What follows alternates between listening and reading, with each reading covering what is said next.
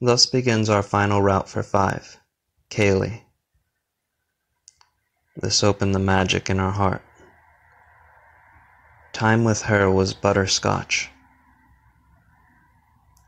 This harpy was quite possibly the first child from our school to come up to and befriend us. I'll never forget the smile on her face, because it was enchanting. Our queen shared our innocence when she smiled, but Kaylee? Kaylee's smile held mystery. It held secrets we can't grasp to this day. Kaylee saw a different potential latent within us and was determined to bring it out.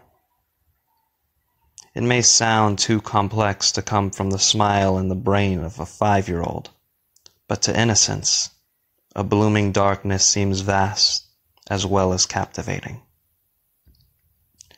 My shy personality overpowered as usual, but Kaylee, she took my hand and claimed a kiss that almost brought me to tears. Kaylee's kiss terrified me. It was not one I understood. It isolated my soul. Kisses were special treats, permissible to the ones you loved. But Kaylee, she did more than violate my soul. She placed a piece of herself in me. It was the first black magic I had truly been exposed to. The dark art of words known as manipulation. Kaylee claimed me as her husband, a privilege I believed to be bestowed upon me, when in reality, the little king had become a servant.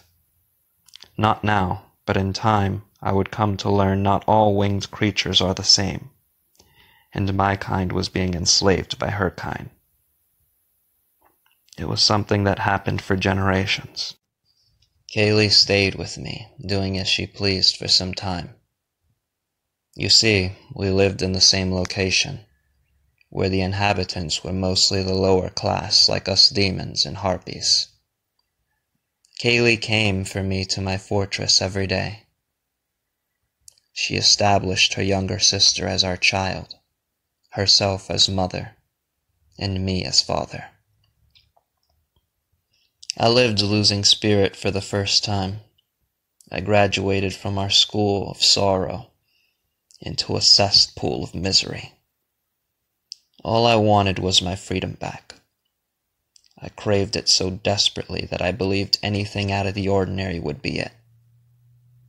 Thus the unusual came. Kaylee had a present for me. The present was not so unusual. It was another kiss.